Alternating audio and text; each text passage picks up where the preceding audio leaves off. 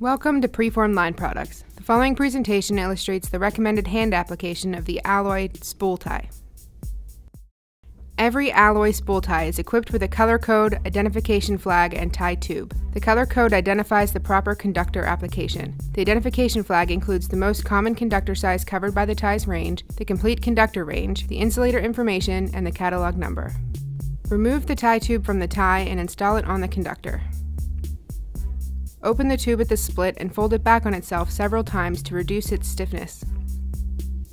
Push the tube into place while slightly lifting the conductor off of the insulator.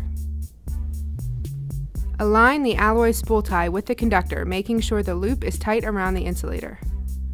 Wrap the legs of the tie following the conductor lay direction. Wrap legs on completely, making sure the tie loop is tight on the insulator neck and leg ends are snapped in completely.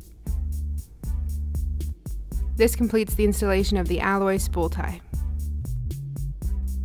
This featured preformed product is manufactured in the United States and is backed by the experience and field support that PLP has been noted for since 1947.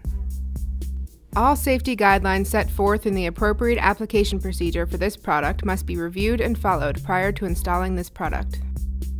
The installation shown is intended to illustrate the application method of the product only. It is not intended to supersede any standard utility safety guideline and practices or use of required protective equipment.